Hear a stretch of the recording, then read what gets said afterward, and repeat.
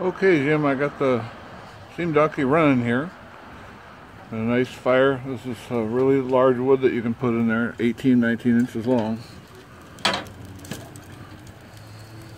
Nice fire. It's taken about a half an hour to get it up to that, and that's at about 60 degrees. And a couple of features, always keep your water. I always put this, about a little above halfway on your boiler sight glass. You will need steam oil for the oiler. I will ship it full. These knobs, I just turn them maybe a quarter turn open, the one on each side. Back to this minute. This is your draft door and ash pan. And of course your tank will have water in that. You can just plug a hose right in here. I put some new brass fittings on these 2 points here. And of course your hand pump is right here. And it's pumping right into the boiler right now from this tank that's inside the box. This is your fill here for just plug a garden hose in on it. This is your boiler drain over here on this side of it. Can't get around the front of it too well there. Just turn that on. It's a good way to blow it down and to drain it when you're done using it. And also you want to have this drained completely. Take off this union here so all the water comes out of the pump so it doesn't freeze. There's no water in it so it doesn't freeze, and same with inside these pipes. So the engines are running great, fired right up as soon as I turned on the steam. I'll do that now. Again, throttle is right here. I'm going to get up on the trailer.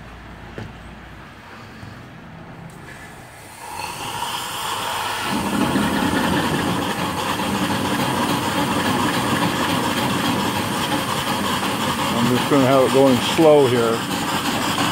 Right now I've got the pet cocks open down here. You need to close those.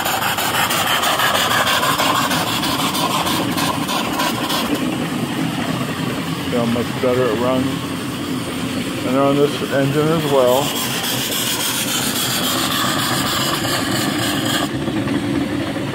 You should always do that when you first start it, because there's water in the engine, and if it gets trapped in there, it can break a piston. It's unlikely, but it could happen.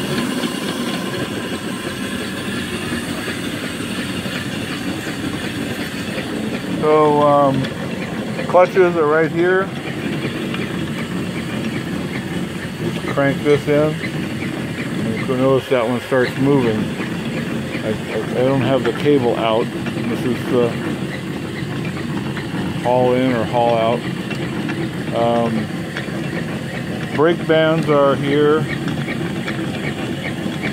Brake mechanism is right here. So you can see that one moving. A lot of grease points on it that are important.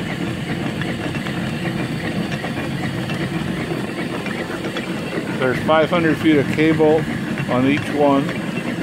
So one to haul in and one to haul out the hook.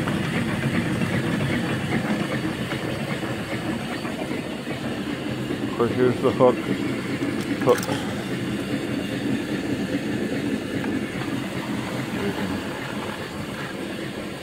If I get a chance, I'll haul something in here.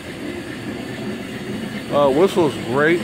I put a new pop-off valve on it. That's a test valve there on the pop-off valve, just to make sure it's going to work fine. I'm going to remove that, and I'll remove this one as well, because I'm just testing the whistle. It doesn't leak.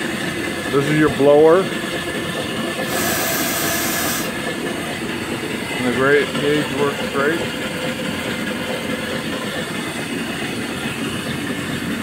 Yeah, it's really good. I hate to part with it, man. It's been a beautiful running engine. Just would be a lot of fun to operate it. I'll blow that whistle here.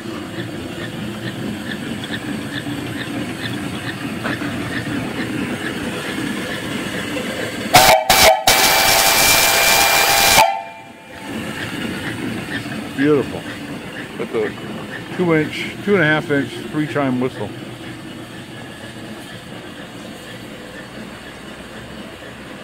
Great. This is kind of an emergency oiler. You stop the engine, turn off the steam, and you can plug a oil can into here and get oil into the cylinder right away that way, in case you run out and the engines start making noise when they get dry.